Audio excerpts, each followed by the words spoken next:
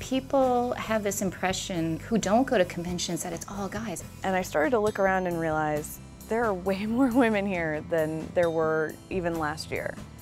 The great thing about Comic-Con now is that you are as likely to see a stormtrooper take off their helmet and reveal like a lady with long flowing hair as you would a guy, and I think that's awesome. Because I remember when I started going to cons, there was no line for the ladies' room, and now there is. The only drawback to women in the geek world. And I've talked to women who are there dragging their dudes, which is pretty fun.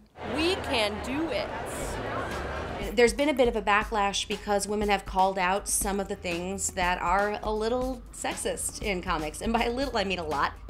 Even when you know that this person is probably not seriously threatening you with physical or sexual violence, how do they think that makes it okay to say? A lot of times when a girl dresses up in a costume, a lot of people will judge her and say that she's not a real geek, that she's just wearing those costumes for the attention.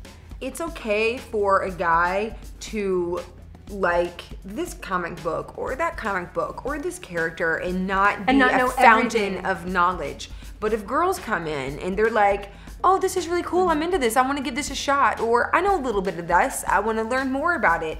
The guys are like, oh, you don't already know everything about it? You suck. You are faking. You're Get fake. out. You're fake.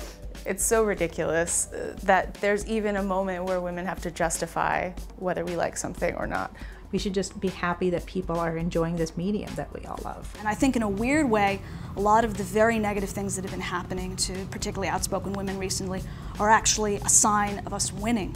We don't have to explain to publishers that we have a right to be there. We don't have to explain to the fans we have a right to be there. The fans that think that we don't have a right to be there, they're the weirdos, not us.